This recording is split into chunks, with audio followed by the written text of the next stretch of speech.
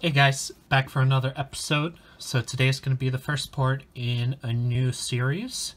All you guys who are into DIY projects, I think you're going to really like this one. So let's get started.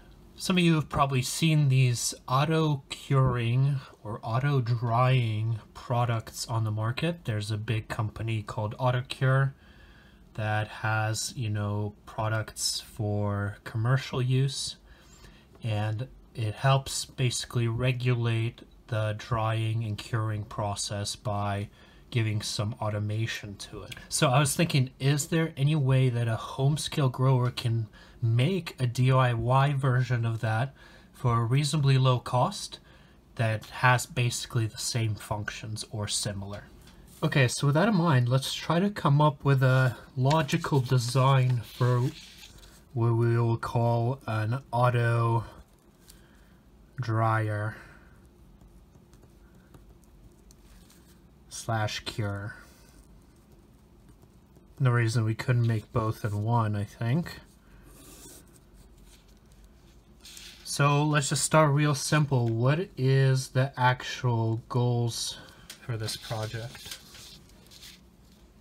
So like I was saying before, we need something that will allow it to give us ability to control the environment in which we dry. And of course we want it to be a fairly easy build and inexpensive.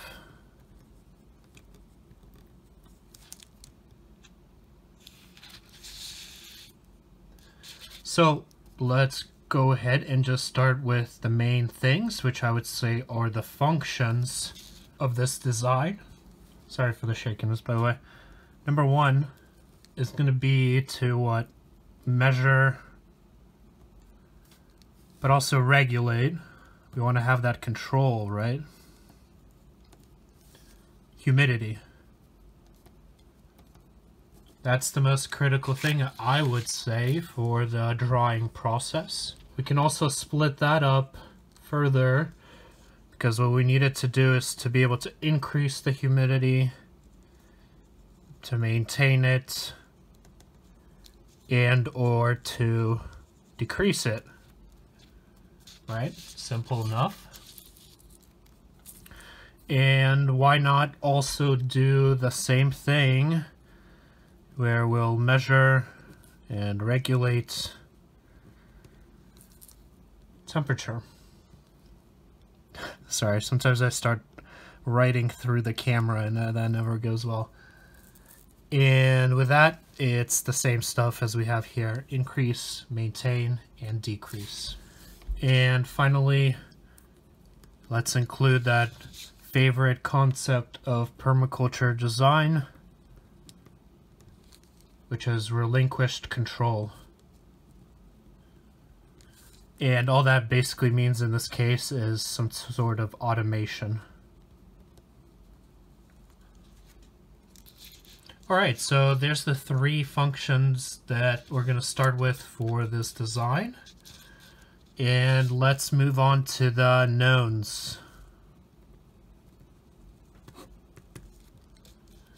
So what factors do we know about these functions that we can put down right now? So number one, humidity. Well, we know that the relative humidity, usually people say somewhere 55 to 65%, at least for the finished flower, right? So I think that could be a starting point there. And that covers, like, the 62% range that those humidity control packs use. And by the way, quickly,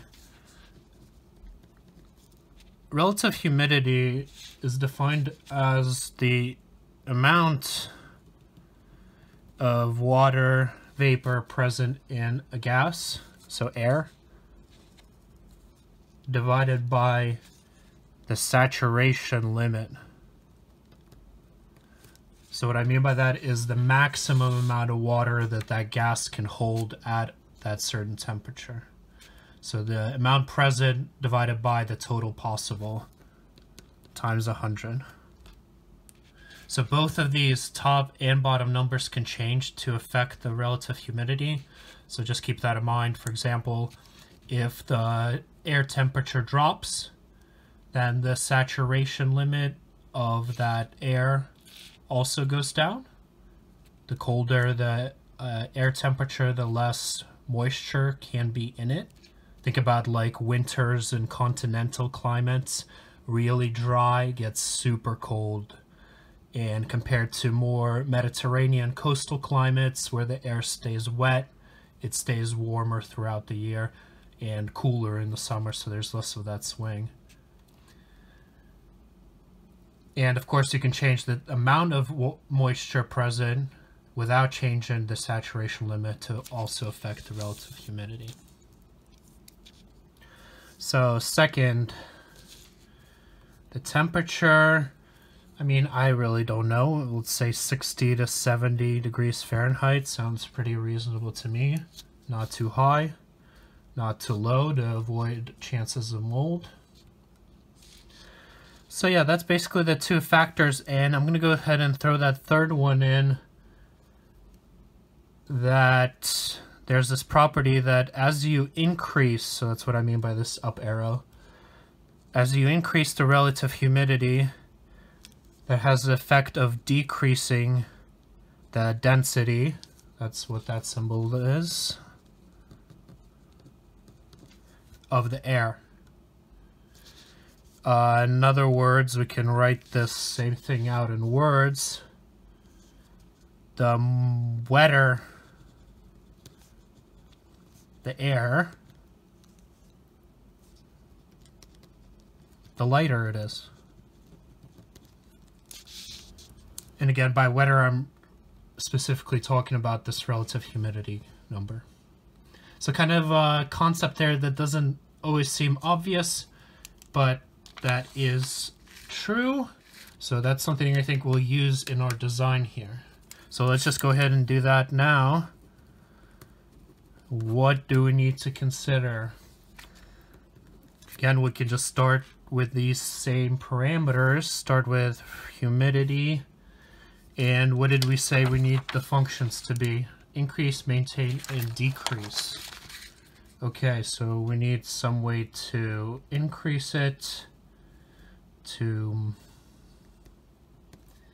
maintain it, and to decrease it. So let's see. Well, to increase the humidity, of course, you can use a humidifier. And I'm thinking of a general design that could apply to any scale. So you could apply this to a, I don't know, warehouse or one of those shipping units that seem to be pretty popular nowadays. The equipment you use and the setup will be different, but as far as the design, it's all exactly the same. So in a larger setup, you would use a humidifier, or maybe you would just add moisture somehow with wet whatever.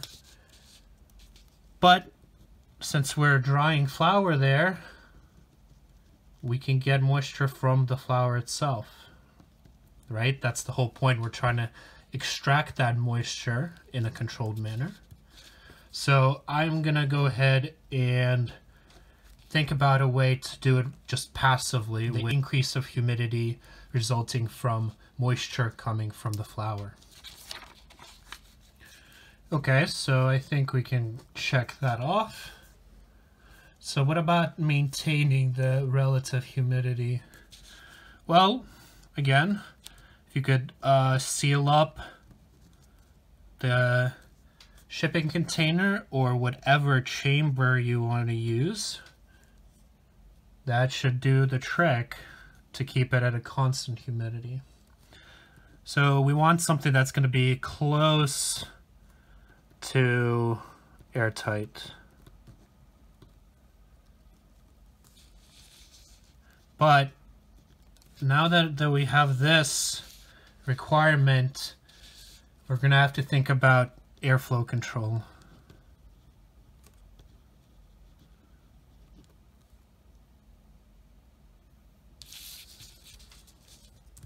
Okay, I think that's satisfactory.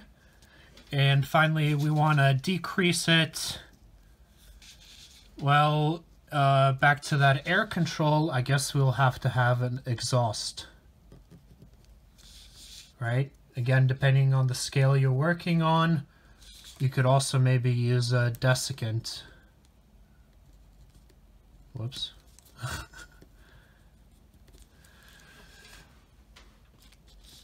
I think for my design, I'm just going to use a fan that's going to pull in ambient air. So that's another important thing to consider, is if you're not using a, and of course a dehumidifier would work here as well for larger scale. But I think I'm just going to try it with an exhaust fan. Our ambient is, you know, pretty high, 45 to 50, but as long as it's lower than the range that you want to dry in, it should work. And of course, if your relative humidity is higher than this, and whether you do an auto dryer or not, you're going to have to reduce that humidity one way or another. Okay, so that's actually most of the design there, but let's consider the other parameters here. So we have temperature.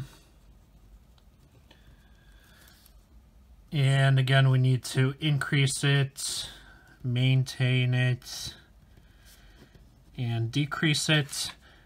And I'm just going to go ahead and say we're going to use the ambient temperature here as well.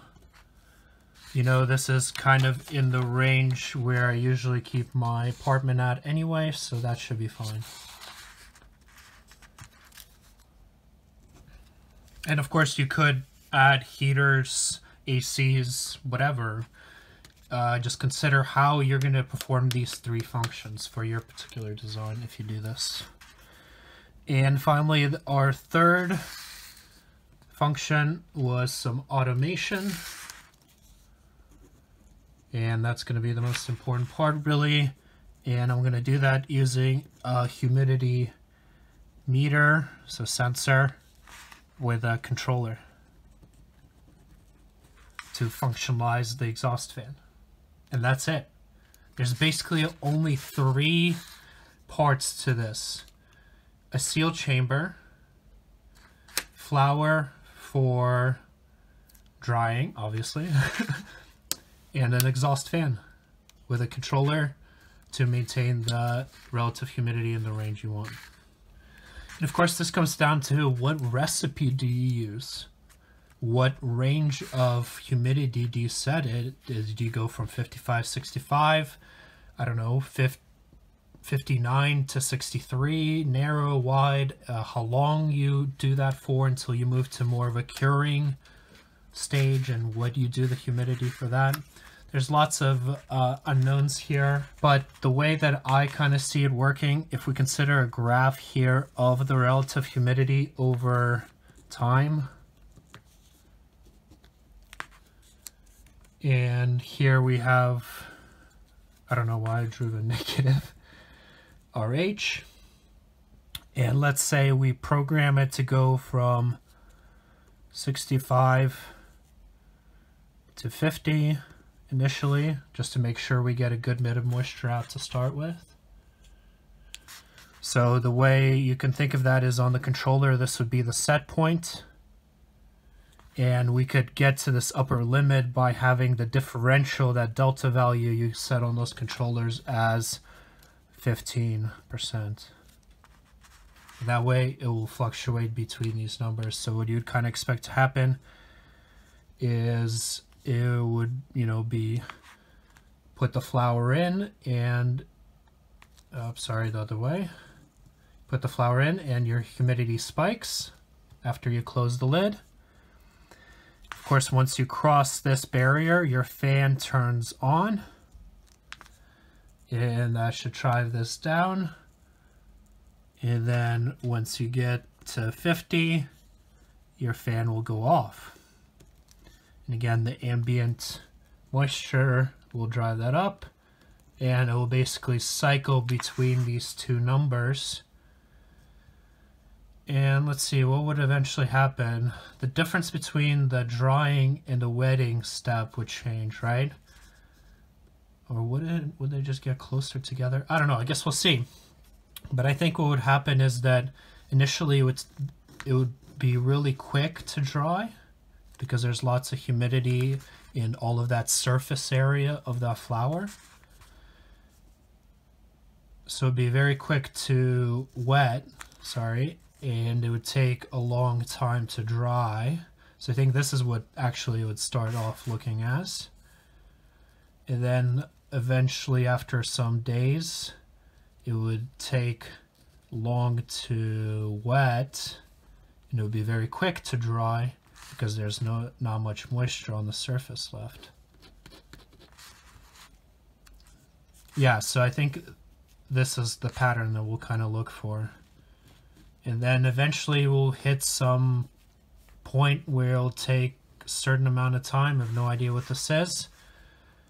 And then we'll switch to a curing mode, where we'll probably narrow down the range to, I don't know, like 61 to 63. But yeah, there's obviously lots of recipes to consider. You could do what I described here and just have a constant range throughout the drying process. You can set it to have a variable range, so initially maybe this differential goes down lower, or the set point starts lower, and then it gradually goes up as the drying progresses, or whatever you can think of. I don't know, it's kind of an unexplored region, I think, at the moment. Alright guys, that's going to do it for today. I got my little checklist of the things I need to get to start this project. Let me know what you think down in the comments. I'm really excited to get this going. I got a bunch of this greenhouse harvest coming in. And for me, it seems that the drying process is kind of the limiting factor. You know, once in a while, it just comes out not so great, a bit too much of the hay smell. And there's just too many variables just hanging it up in a room, I think, without any control. So I think if we shrink down the volume that we need to control in the chamber, that will really kind of help things out. And at that point, you know, it's just down to the recipe. And there shouldn't be any real unknowns as far as getting a good quality product. Of course, spending so much time growing and training and trimming and harvesting and all that stuff, only to have something go wrong at the last step of drying or curing, that is the worst. I'm sure you guys know that. And I see a lot of people asking questions about what's the ideal humidity and temperature to dry at, and that kind of tells me that, you know, other people probably having some similar issues. Or if you're not, you know, why not build something that you can just set it and forget it. Alright guys, thanks for watching, and we'll see you in the next one. Keep on growing.